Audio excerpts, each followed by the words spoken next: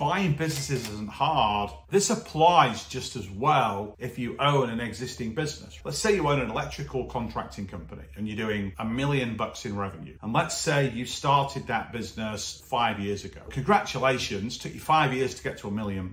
You're in the 1 or 2% of businesses that get to that level. All the rest fail. So you've started that business, you've got to $1 million.